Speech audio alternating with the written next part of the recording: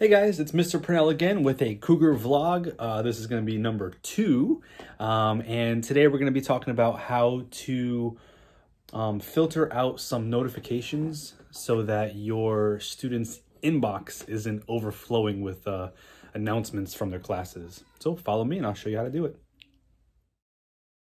All right, so in order to disable a lot of the notifications that you're receiving in your email, we're going to go into our Google Classroom dashboard and click on the class that you would like to limit the notifications for. Once you're within that class, go ahead and click on these 3 little lines in the top left-hand corner. And when you click on that, this menu is going to pop up. You're going to scroll all the way down to the bottom where it says Settings. Click on Settings, and from within here, you can limit the notifications that you'll be receiving in your email.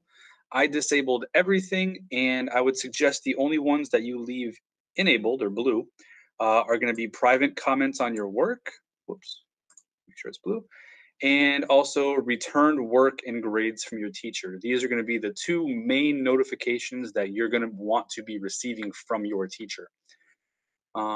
Other than that, you can disable everything. And once you do that, you can go back to your classes and hopefully you can repeat this process for all of the classes that you're enrolled in if you're enrolled in multiple.